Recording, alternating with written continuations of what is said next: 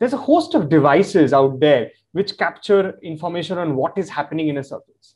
What we do is we've tapped onto 250 plus such data partnerships through which we gather information on how consumer behaves in a location. And what we've created is the DNA of every location that helps us understand what is there and how people behave there. This helps us understand a place and help businesses take decisions there. When you're searching where to find oil, you go and dig the surface and try to understand where the oil is. Imagine if you had a solution where you did not need to dig, but beforehand knew where the oil is present, and you go and dig exactly those places. Life would have been much easier. That's what we are presenting to businesses.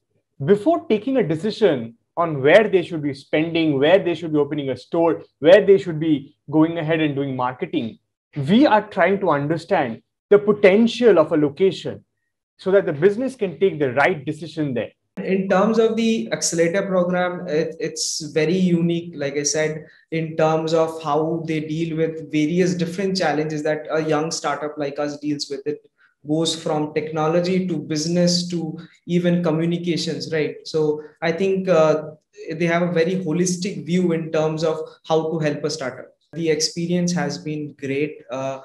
Starting from getting to solve our tech challenges to bringing people on board who help us with the storyboarding.